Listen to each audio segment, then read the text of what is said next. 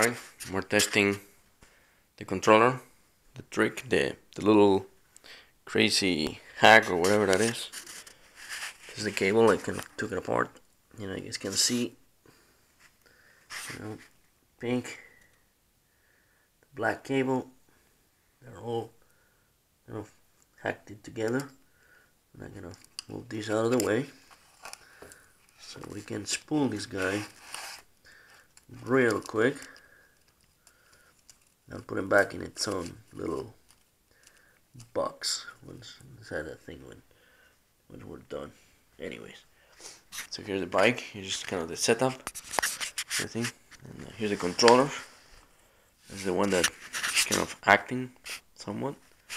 This is the thing that I did for modification. I don't know if you guys can't see it, but right there is the big black thing in there. It's kind of like the same thickness as these. These are the XT90s. You can see I'm not using the Spark ones. I should probably get those, but I'll probably get around to that. Using these as my my kickstand. I've tried multiple, none of them kind of worked. They all moved out of these plays and made a mess in the end. I'm using BB5s in the back, BB7s in the front, 180, 160, but not for very long, because I already have another 180 that I'm gonna probably put in the back right this weekend or something. I'm not sure. Just increase a little bit of the braking power of the bike.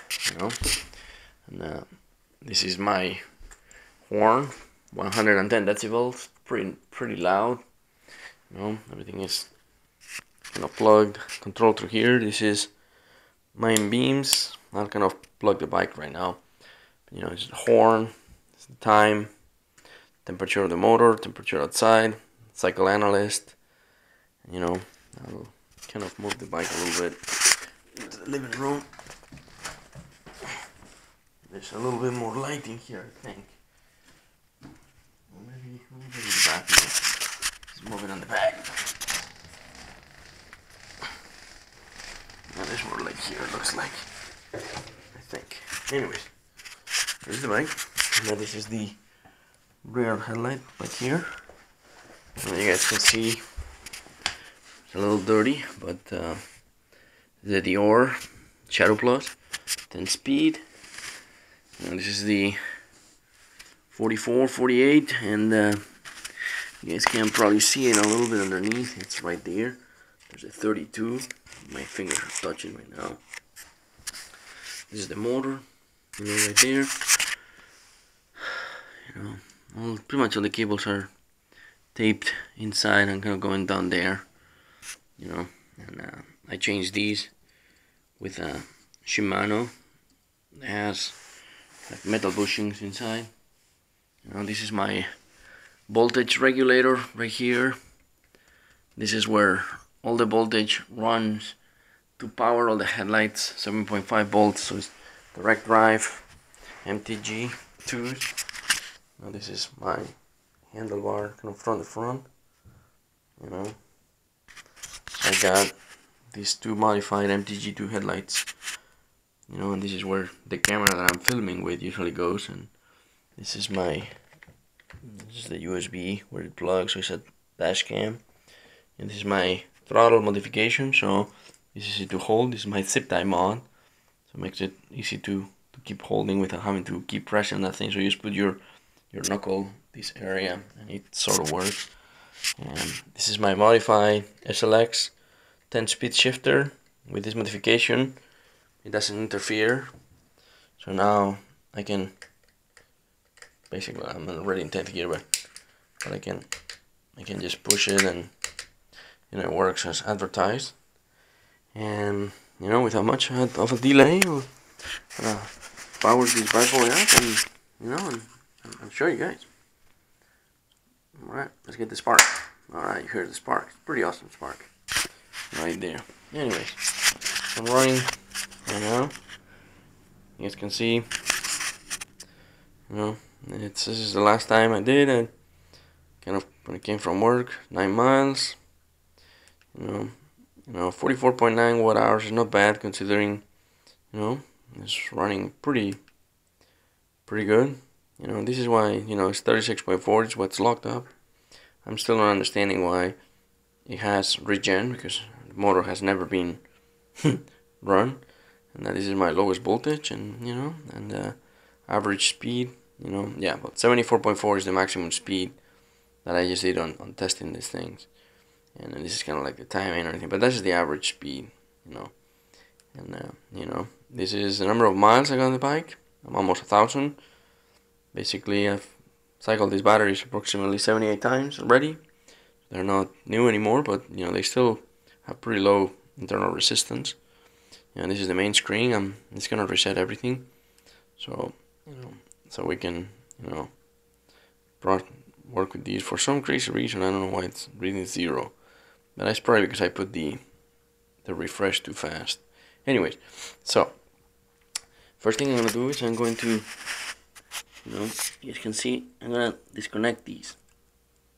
Disconnecting these, so we will be running on mode 2. This is mode 2 of the bike. I'm gonna be running on, as you guys can see, I'm running on the 11 tooth 48. You guys can see it in here. I'm at the lowest settings, you know, big and smallest, you know, so I'm already powered. I'm gonna power this throttle, and I'm just gonna somehow hold it with my teeth. You guys can see how it works.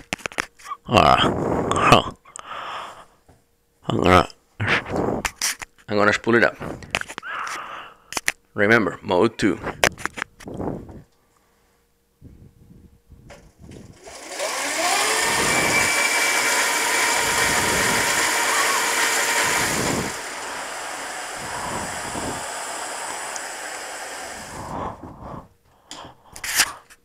Alright, you guys saw it, 50.4 miles an hour. Not bad, but wait until we unlock the monster. So the next thing we're going to be doing is we're going to be plugging this guy back in.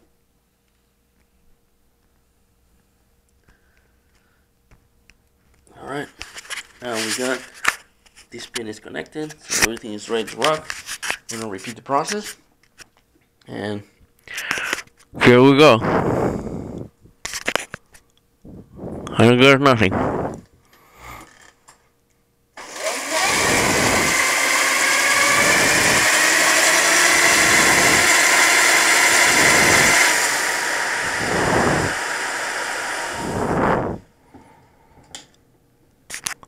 Well, there you guys have it. 74 miles an hour. So it's not some crazy thing that I just saw. You guys can see that it's got some serious acceleration once it gets into the 40 mile an hour RPM range. So you can cruise with this thing in 5th gear. So this is just for demo purposes. I think I really need to run the 11 tooth pin in anymore on this bike, but works pretty good. So thanks for, you know, checking it out, and you know, hopefully you guys do the mod and run mode 3. See you guys. Thank you.